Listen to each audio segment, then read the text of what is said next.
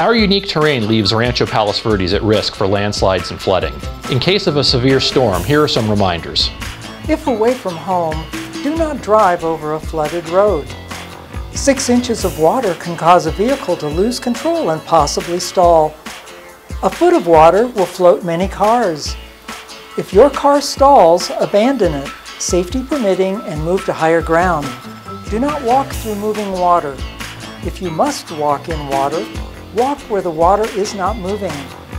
Use a stick to check the firmness of the ground in front of you.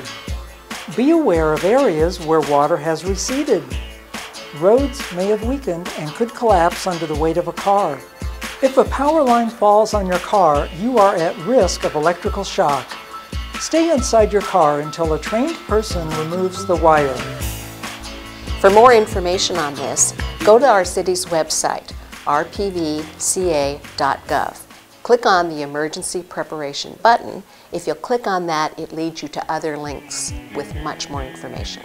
Keep children away from high water, storm drains, or any flooded area. Keep your gas tank full in case evacuation is needed.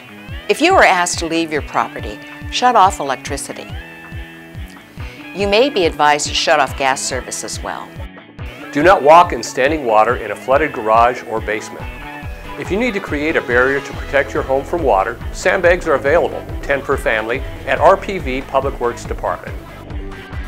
Fill the sandbags 2/3 full, and the bags should lie flat. Walk on top of each bag to compact it in place. Layer up to 5 bags high, though 3 is recommended.